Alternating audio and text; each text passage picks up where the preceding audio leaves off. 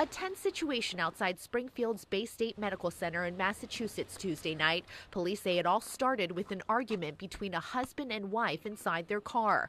Investigators say the man shot his wife, drove her to the hospital, and then shot himself in the head. The wound is very serious. He's in critical condition.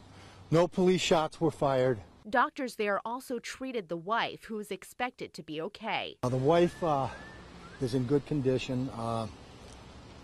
She's going to survive her wounds. She's confronted with another tragedy. The entire incident happened outside the hospital. Police say no patients or staff were hurt during the 5-hour ordeal.